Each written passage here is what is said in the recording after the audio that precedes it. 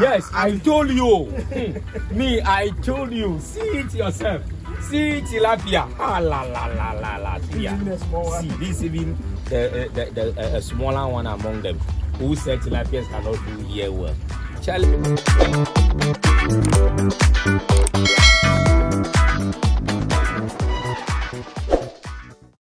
Yo, Azay, guys. Azay, I hope you remember Mr. McAfee. Mr. McAfee Day here. Today we are at a friend's place. Yes, he also my business partner. Exactly. He's into what? He's into aquaponics. So what is he doing now? People think tilapia cannot do well. People complain. Look at this small space. We'll tell them the number of tilapia. So guys, Charlie, we go look at what our guy is doing over here.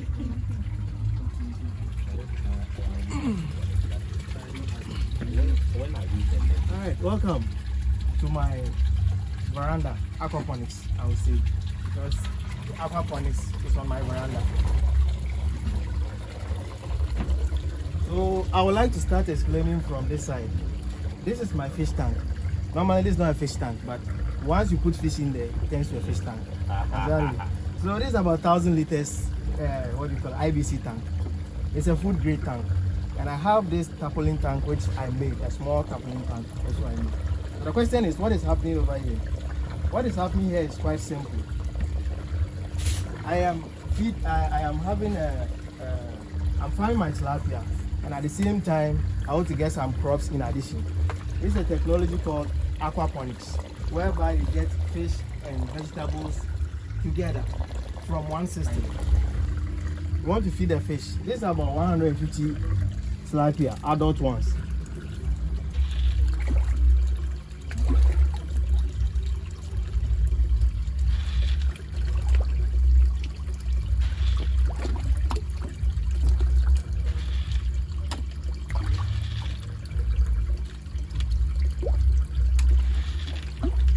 These ones are the smaller ones, I would say the fingerlings.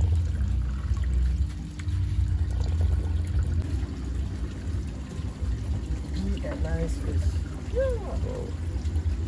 But you know what this is for me? This one good. Let's see if we can get some tilapia. Then you don't get them again. Oh, don't worry. I have a way of capturing them. Ah, yes. Wow. Yes, I told you. Me, I told you. See it yourself. See tilapia. Ah, la la la la la. See, this even the smaller one among them. Who said tilapias cannot do here well? Charlie, technology. Oh, see for yourself. Yes, see for yourself. Live surface area, oxygen, all the things are here. See, Charlie, call us so.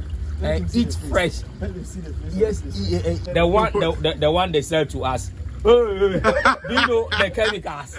The one they sell to us in the market. Do you know the chemicals? This is organic. This is what? Organic. Charlie, let's come together and then grow things. We grow. Look, over here we have everything. We have vegetables. Hey! Wow! Hey! Let me leave that one. Wow! Wow! You said you want to see big tilapia. I'll show you big tilapia. Personally, I wasn't believing that you can grow big like this. Allow it make us see. Wow!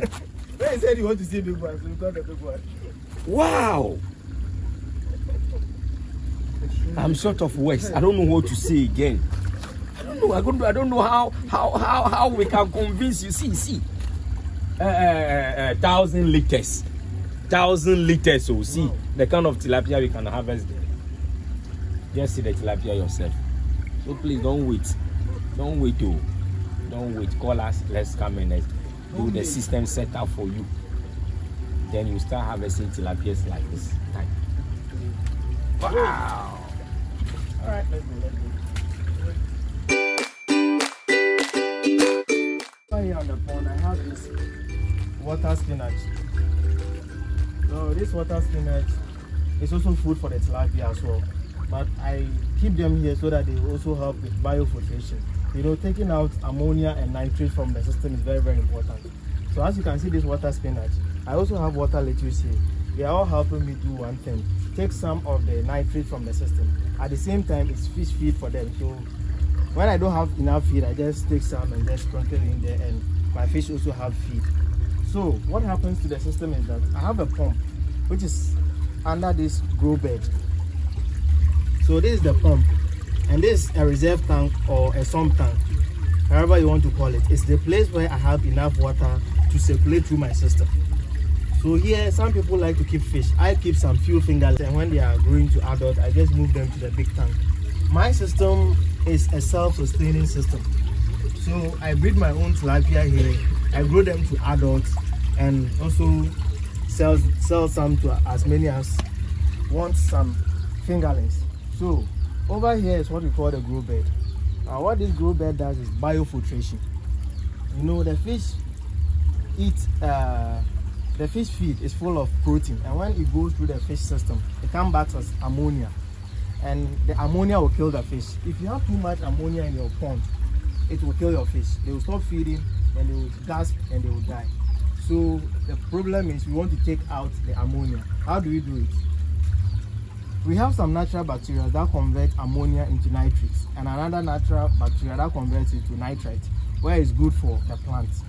So we are using the plant to work together with the fish to achieve our goal by keeping our tilapia at the same time getting some fresh vegetable out of them. This is ginger, I know commonly known as contomere, and I have here my eggplant. This is a black beauty. Now they are all growing in this gravel. It's gravel and palm kernel. This I use as a grow media. At the same time, is an area where the natural bacteria can actually inhabit to convert the ammonia into nitrate, where the plant can also pick up the nitrate and use as food. And I'll get my nice fruited tomatoes. These tomatoes are about 2 weeks old, and trust me, the next video you see them fruiting up. I planted them directly. There's a system whereby you can also nest them and transplant. This is turmeric, this is ginger, and I have this mirror, I have this pepper. This is a big sand pepper. The weather hasn't been so kind to it, that's why it's not all that nice. But trust me, some few days, as we go to hot temperature, the pepper will do very well.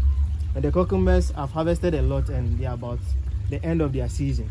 But this mirror is grown in what we call the Dutch bucket. I have one Dutch bucket, and this is the down of this whole plant. It's going to fruit a lot. So the question is, normally when fishes are in sect tanks, we change water. But in this system, because of the grow bed and the filtration, you don't need to change your water. This water has been here for 1.5 years now, and it's still the same water that the fishes are surviving. I harvest and I restock. Okay, so if you do me a time to come forward for me to show you how the system works. We have this standpipe, so you can see the water is being filled. The pond is being filled with water. The question is, why is it not overflowing? The overflow goes through this pipe. The pipe is connected down there at the back side of the pump and comes to this very first filter. This is a purification system. This filter takes care of the bigger solid. It traps all the fish poop here. From there, it moves on to the second filter, where I have biofiltration that goes on in here and also acts as clarification. From the clarification, it comes to the sump tank, and from the sump tank, the pump picks the water up again. When the pump picks the water up, it divides them into two. So if you can follow this pipe, it comes up. This is where we have the tea, and the same water from down there is being dropped onto the grow bed to fill the system. This is a bell siphon which regulates the flow of the water in the grow bed. So these plants are living on the fish poop. I will say fish poop directly because it's converted to ammonia and nitrate and all that. So this is how the system works. The pump picks it, drops some here, drops some here, and drops some there. What happens is, when the plant takes all the nutrients from the water goes back to the sump tank. It is oxygenated at the same time, and there's no nitrite in the system. So therefore the water becomes clean and the water goes back to the fish. So there's no need for you to change your water. What you need is, after a week, you clean your filters. Then your system keeps running. You have your vegetables and you have your fish. Yeah, so this is basically the system, and this is how I've been farming my tilapia just at the back of my house. Hello viewers, you heard all the chemistry, all the mechanical work, you heard it all. In fact, if you want to go into it, it's very simple. Just call us, we'll come and do the setup for you. Over here, I can see very big tilapias in.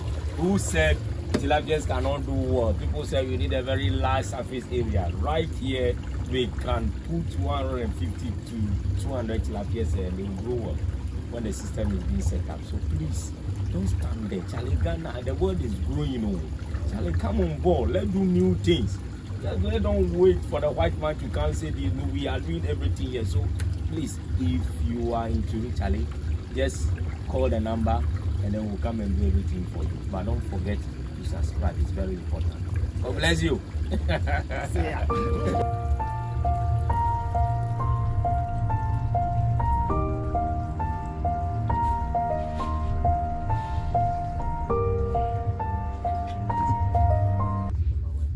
This is not the end of it. There's another bigger one here. The connection continues and down here. This place is not waterlogged though, as you can see. It's just a tapoli. Look at how big that tilapia is. Look at how big that tilapia is. It's very simple. Come around and see things for yourself. Look, the connection up there, the same system that is working there is the same thing that was here. Just at this place, the pond is bigger. The place is not waterlogged, but look at what is happening here. So you don't need to say I don't have a space, I don't have this. If you are ready anywhere, this can be done for you. There are very big fishes in it. Thank you very much. The rest is over to you. Make your decision quickly and come on, let's get going. Charlie, guys, you heard it all. We be any move. I can read. So I say, get on board, get on board and let's do business. If you like this video, we are pleading with you to subscribe, okay? Hit the notification bell so that it will encourage us to do more. I like that sound. All right, see you another time.